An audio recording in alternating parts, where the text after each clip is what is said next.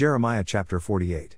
Against Moab thus saith the Lord of hosts, the God of Israel, woe unto Nebo! For it is spoiled, Kiriathaim is confounded and taken, Misgab is confounded and dismayed. There shall be no more praise of Moab, in Heshbon they have devised evil against it, come, and let us cut it off from being a nation. Also thou shalt be cut down, O madman, the sword shall pursue thee. A voice of crying shall be from Horonaim, spoiling and great destruction.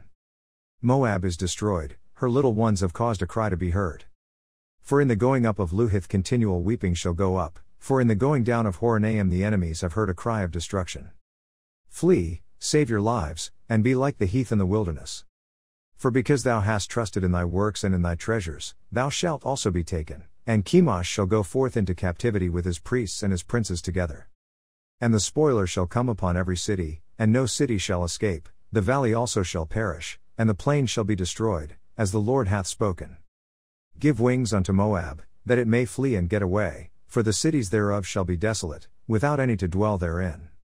Cursed be he that doeth the work of the Lord deceitfully, and cursed be he that keepeth back his sword from blood.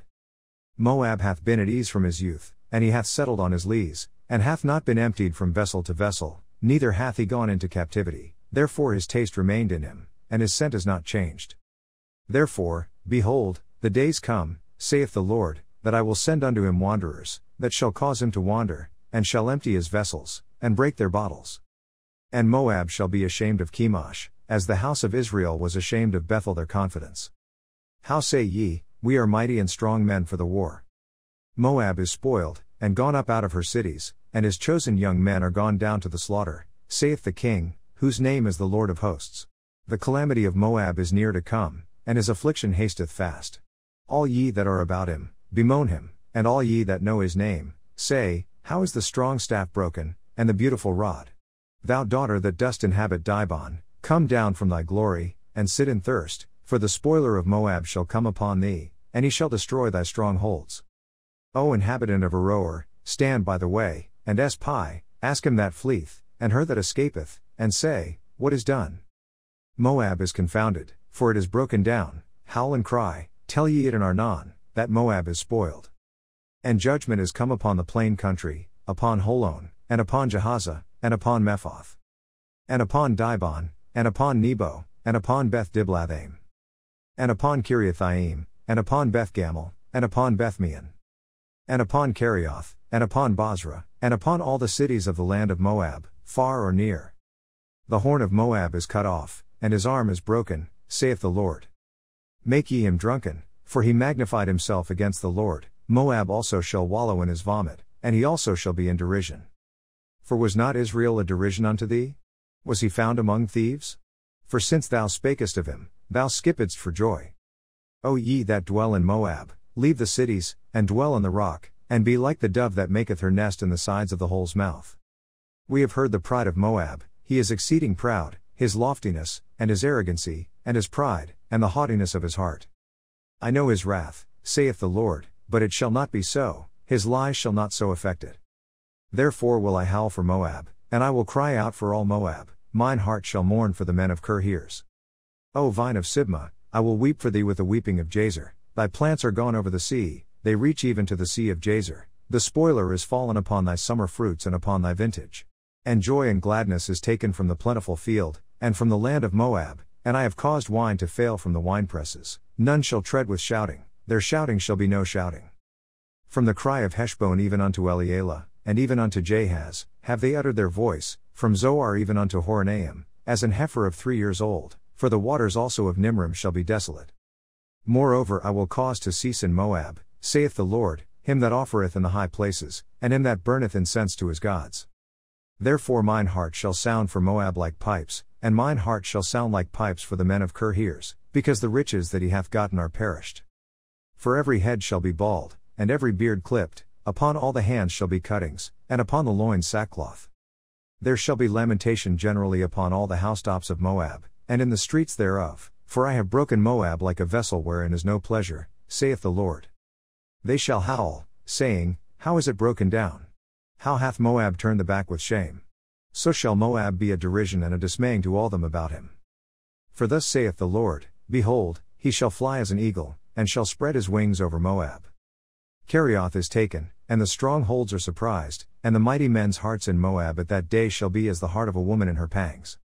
And Moab shall be destroyed from being a people, because he hath magnified himself against the Lord. Fear, and the pit, and the snare, shall be upon thee, O inhabitant of Moab, saith the Lord. He that fleeth from the fear shall fall into the pit, and he that getteth up out of the pit shall be taken in the snare, for I will bring upon it, even upon Moab, the year of their visitation, saith the Lord. They that fled stood under the shadow of Heshbon because of the force, but a fire shall come forth out of Heshbon, and a flame from the midst of Sihon, and shall devour the corner of Moab, and the crown of the head of the tumultuous ones. Woe be unto thee, O Moab! The people of Chemosh perisheth, for thy sons are taken captives, and thy daughters captives. Yet will I bring again the captivity of Moab in the latter days, saith the Lord. Thus far is the judgment of Moab. Jeremiah chapter 49 verses 1 through 22. Concerning the Ammonites, thus saith the Lord, hath Israel no sons? Hath he no heir? Why then doth their king inherit Gad, and his people dwell in his cities? Therefore, behold, the days come, saith the Lord, that I will cause an alarm of war to be heard in Rabbah of the Ammonites, and it shall be a desolate heap, and her daughters shall be burned with fire. Then shall Israel be heir unto them that were his heirs, saith the Lord. Howl, O Heshbon, for I is spoiled, cry, ye daughters of Rabbah, gird you with sackcloth, lament, and run to and fro by the hedges, for their king shall go into captivity, and his priests and his princes together. Wherefore gloriest thou in the valleys, thy flowing valley, O backsliding daughter? That trusted in her treasures, saying, who shall come unto me? Behold, I will bring a fear upon thee, saith the Lord God of hosts, from all those that be about thee, and ye shall be driven out every man right forth, and none shall gather up him that wandereth. And afterward I will bring again the captivity of the children of Ammon, saith the Lord. Concerning Edom, thus saith the Lord of hosts, is wisdom no more in Teman? Is counsel perished from the prudent? Is their wisdom vanished? Flee ye, turn back, dwell deep, O inhabitants of Dedan, for I will bring the calamity of Esau upon him, the time that I will visit him. If grape gatherers come to thee, would they not leave some gleaning grapes? If thieves by night, they will destroy till they have enough. But I have made Esau bare, I have uncovered his secret places, and he shall not be able to hide himself. His seed is spoiled, and his brethren, and his neighbors, and he is not. Leave thy fatherless children, I will preserve them alive, and let thy widows trust in me. For thus saith the Lord, behold, they whose judgment was not to drink of the cup have assuredly drunken, and art thou he that shall altogether go unpunished? Thou shalt not go unpunished, but thou shalt surely drink of it. For I have sworn by myself, saith the Lord, that Bozrah shall become a desolation, a reproach, a waste, and a curse, and all the cities thereof shall be perpetual wastes. I have heard a rumor from the Lord, and an ambassador is sent unto the heathen, saying, gather ye together, and come against her, and rise up to the battle. For, lo, I will make thee small among the heathen, and despised among men. Thy terribleness hath deceived thee, and the pride of thine heart, O thou that dwellest in the clefts of the rock, that holdest the height of the hill, though thou shouldest make thy nest as high as the eagle, I will bring thee down from thence, saith the Lord. Also Edom shall be a desolation, every one that goeth by it shall be astonished, and shall hiss at all the plagues thereof. As in the overthrow of Sodom and Gomorrah and the neighbor cities thereof, saith the Lord, no man shall abide there, neither shall a son of man dwell in it. Behold, he shall come up like a lion from the swelling of Jordan against the habitation of the strong, but I will suddenly make him run away from her, and who is a chosen man, that I may appoint over her? For who is like me? And who will appoint me the time? And who is that shepherd that will stand before me? Therefore hear the counsel of the Lord, that he hath taken against Edom, and his purposes, that he hath purposed against the inhabitants of Teman. Surely the least of the flock shall draw them out, surely he shall make their habitations desolate with them. The earth is moved at the noise of their fall, at the cry the noise thereof was heard in the Red Sea. Behold, he shall come up and fly as the eagle, and spread his wings over Bozrah, and at that day shall the heart of the mighty men of Edom be as the heart of a woman in her pangs. 2 Timothy chapter 4. I charge thee therefore before God, and the Lord Jesus Christ, who shall judge the quick and the dead at his appearing in his kingdom, preach the word, be instant in season, out of season, reprove, rebuke, exhort with all longsuffering and doctrine. For the time will come when they will not endure sound doctrine, but after their own lust shall they heap to themselves teachers, having itching ears. And they shall turn away their ears from the truth, and shall be turned unto fables. But watch thou in all things, endure afflictions, Do the work of an evangelist, make full proof of thy ministry. For I am now ready to be offered, and the time of my departure is at hand. I have fought a good fight, I have finished my course, I have kept the faith.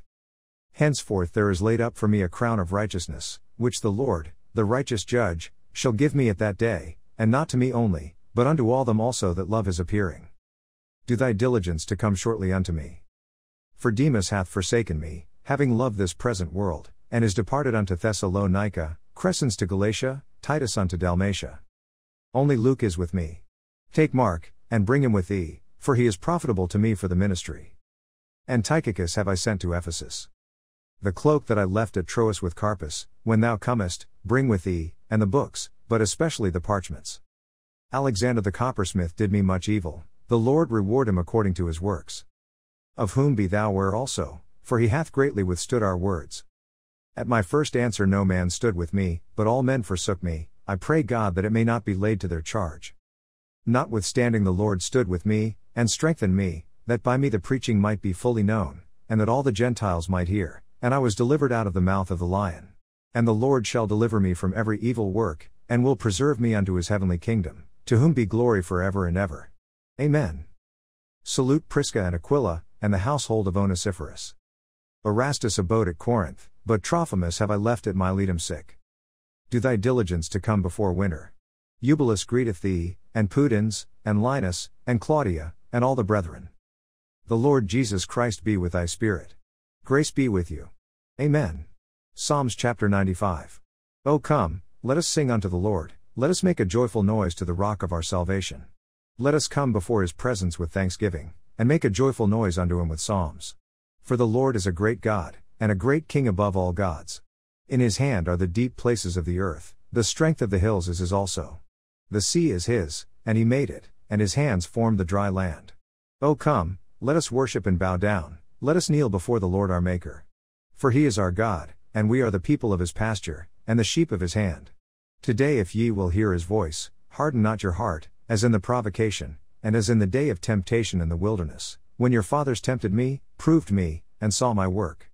40 years long was I grieved with this generation, and said, It is a people that do err in their heart, and they have not known my ways.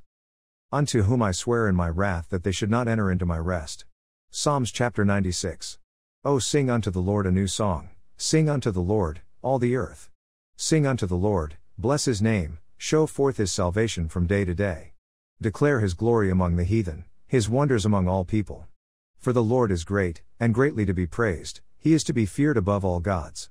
For all the gods of the nations are idols, but the Lord made the heavens.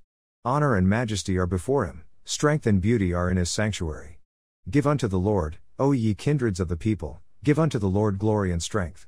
Give unto the Lord the glory due unto his name, bring an offering, and come into his courts. O worship the Lord in the beauty of holiness, fear before him, all the earth. Say among the heathen that the Lord reigneth, the world also shall be established that it shall not be moved, he shall judge the people righteously.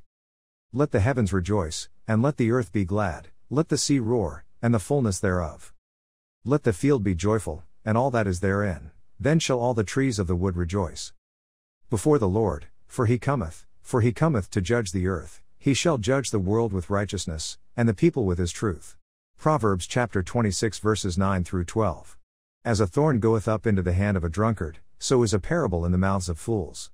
The great God that formed all things both rewardeth the fool, and rewardeth transgressors. As a dog returneth to his vomit, so a fool returneth to his folly. Seest thou a man wise in his own conceit? There is more hope of a fool than of him.